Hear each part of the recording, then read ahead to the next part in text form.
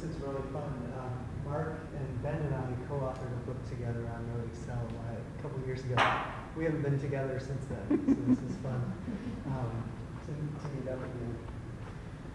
So I want to talk about, I guess, what can we do to empower more researchers in this area in the future. And so I frame that in thinking about infrastructure that we need to support computational social science and the credibility topics that we're talking about at the core among this. So right now, what do researchers do in this space? There's basically three options for collecting data from social media sources and analyzing it.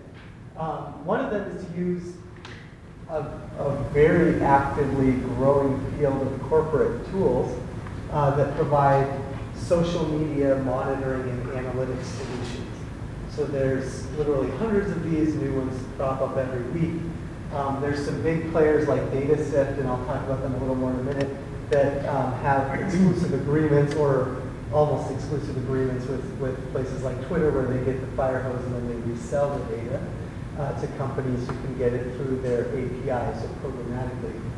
And then there's other things like Visible does natural language processing, and Radiant 6 kind of gives you a front-end interface to monitor different hashtags that you feed it or people that you're interested in following. I'm kind of curious, out of those here, has anyone used any of these kind of off-the-shelf tools for research purposes? Okay, that's my experience. Usually we don't. So what happens most of the time right now is we code it ourselves. So this is the technical group, this is the computer scientists, who Mark calls the programmers. Or we use third-party tools, things like Node Excel or MainGen Web or Gatsby if we're talking about network analysis, or other tools if we're talking about sentiment analysis or other things. How many of you have coded yourself? Okay, so at least half of you. How many have used third-party? Okay, so, and there's people that do both, clearly, depending on the project. The challenge here is that you see all these different lines. Every time someone uses Node Excel to get data from Twitter, it helps them do that. So there's data importers for a bunch of different sources, but each person hits it again. So they're basically, you're kind of redoing the data collection each time, or collecting, whatever you need. Likewise, if you're writing your own scripts that are accessing their API, every researcher doing that does that. If you're talking about a site like Pinterest that doesn't have an API, then you have researchers, if they feel like it's ethically okay, they decide to scrape the site, even though it's against the terms of service. And so you have these kind of gray areas. Some researchers won't do that because organizations like the ACM say you shouldn't do that. Others are fine with it because they say I'm doing it slow enough, it's not going to damage anything. But the point is, right now, there's no shared infrastructure where Pinterest can say, here, take this data, you guys figure out what to do with it. Instead, we have to kind of go and start scraping their site to collect the data, even though they tell us not to. So these are some of the current options, and there's lots of problems with them. So one, there's not very much stuff in this bottom quadrant here that's free and good quality third-party tools.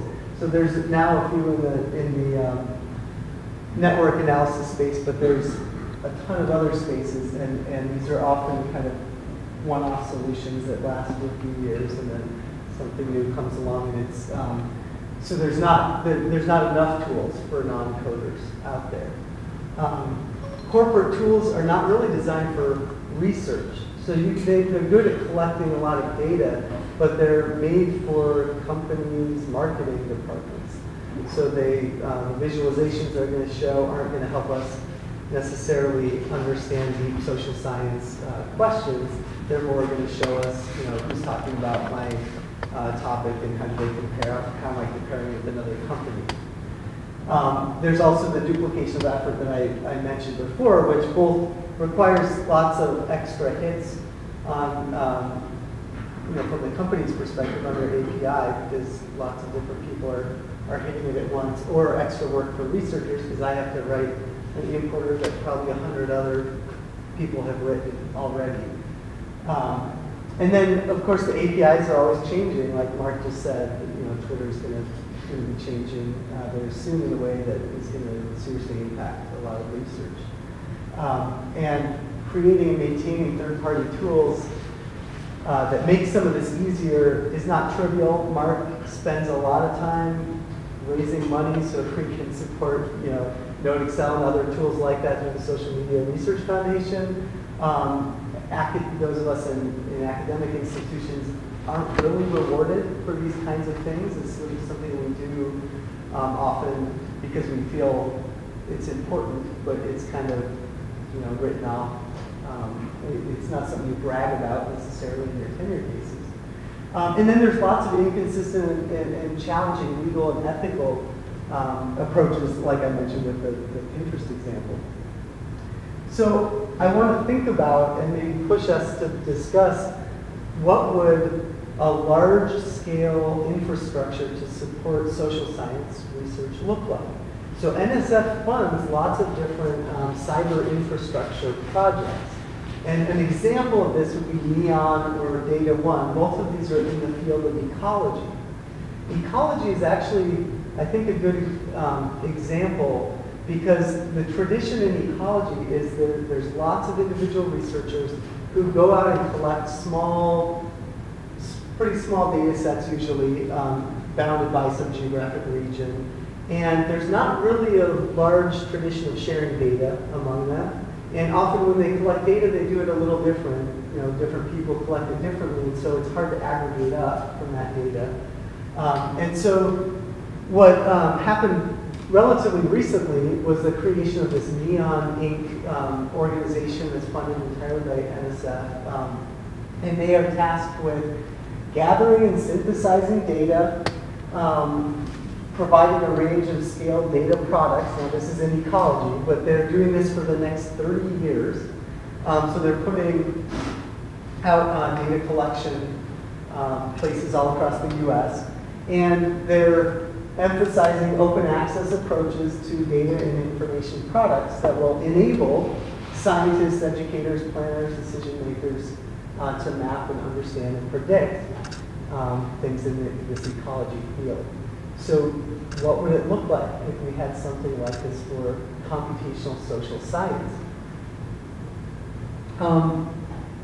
First, I want to say, for NSF in particular, but for the rest of us, we're interested not just in building the infrastructure, but addressing research questions in that space. And there's lots of research questions that can be addressed in this space. This is, I mentioned before, this is sort of the corporate solution to infrastructure. So companies have been struggling with these same issues. I don't want to reinvent the wheel to create a custom analytics tool for myself. And so what they've done is now they have companies like Data One or GNP or others. And what they do is they manage the data. So this is an architecture drawing of DataSif, which collects data from maybe 20 or so different tools. And they have lots of challenges that they could use research to better understand. How do you deal with real-time data? How do you reduce latency? How do you do entity resolution so that you know if someone's talking about so-and-so on this platform and they're talking about it on this other platform, that's actually the same person they're talking about? How do you do machine learning in this kind of real-time type setting? So lots of distributed computation problems. A lot of things I'm not so much an expert in. I'm leaning more towards the social science area, but since heading out, I forgot to introduce myself. I'm now at Brigham Young University. I used to be at Maryland with Ben and others. I'm at Brigham Young University in an information technology program, and we have many faculty members there that really get into this stuff. How do you develop the core infrastructure for scaling this type of analyses? And I know here, of course, there's expertise in that area as well. The other area that I think about, I'm using DataSift as an example again, because I think they've done a decent job. It's hard to get the user experience right for this. And so this is an example of what they call their query builder. You probably can't read all this, but basically what you can do with their query builder is create different streams, if you will. And so it's a visual programming language, if you will. This is creating a complex query by you just drag these things left and right, and you choose, what's my source? Oh, it's Bitly, and what do I want to, what do I care about? The links between people, and I want to filter based on some tags, and I can specify those, and I might want some other data. So the point is, you can. They've tried to make an interface that non-coders can use, and this is something we've been trying to do with Node Excel and other tools.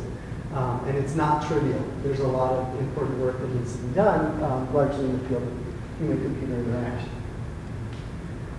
So what kinds of research can we do to support such efforts? There's lots of things related to big data. How do we handle, store, analyze, scale, all of this stuff? How do we do it in real time? That's a real challenge. It's new. Can we develop customized programming languages that make sense for researchers who are analyzing this kind of data? So higher level languages that we can potentially turn into some of these other interaction tools like the query builder. In human-computer interaction, how can we use visualizations to more effectively tell stories, gain insights, recognize patterns? How can we also encourage good quality work? So this is, I think, an interesting area where, with statistics, I think is an interesting example where in the early days, if you were a statistician, you probably did a decent job because there were so few, and you had to really get a lot of expertise and training in that. Nowadays, we learn some stats in high school and whatnot, but do we really know enough to do it right? I think there's an argument lots of people don't. We've all probably, are somewhere along that spectrum, but the point is giving people sophisticated tools isn't enough if we don't guide them and help them make the right choices. And so we might think about how can we encourage the right methods to be used. And then there's lots of legal and social challenges. Again, there's these competing incentives for companies. Their top priority isn't necessarily research. There's clearly some companies that are interested in social science research. So you see a division, within Facebook that does research, but it's also very closed. And they, if you're part of the in crowd, then you can get access to the data. But if you're not, there's really no way to get access to that data. And they also have certain projects that are prioritized over others based on profit motives and things, which is fine. There's nothing wrong with that, but it just doesn't allow people with other core social science questions to address that. And then the other things, I think some of these companies might be willing to share data with the researchers, but they don't want to spend time doing it. So can we create a kind of overarching infrastructure that includes a social and legal framework where companies like Pinterest could say, you tell me what text I should put in my privacy policy, and you tell me, and you handle the data storage and providing it to other people so these researchers aren't hitting my API and slowing down my service all the time. But I'm happy to share the data if it's anonymized in ways that you've decided are ethically reasonable and whatnot. So can we do that and also build a community of researchers within this space? So that's basically it. This last slide is just to show you there's lots of people talking and thinking about these issues. There's clearly, this workshop and NSF in general has been supportive of cyber infrastructure research, big data initiatives. The Social Media Research Foundation, I don't know if you know about the NSF and other places that supported this digging into data initiative. And there's been reports on how do we support computational social science. There's good examples. So the people behind Blossomol, this is where we're collecting large-scale data on open source projects. So who contributes to different code projects and things, and they've been making that data available to researchers in different fields. And then there's some corporate initiatives. So the Open Analytics Summit is something that I don't think researchers have participated in much, but it's kind of the open source answer to all these companies like DataSift and whatnot. So they're saying, can we develop some open source tools that do web analytics? And that seems like a natural potential collaboration. And then other places, so the Digital Societies and Social Technologies Summer Institute at Maryland this summer is going to have an emphasis in part on infrastructure to support this kind of work. There's probably lots more that we're all doing. So with that, I'll end, and I think it'd be great to hear questions about all of this.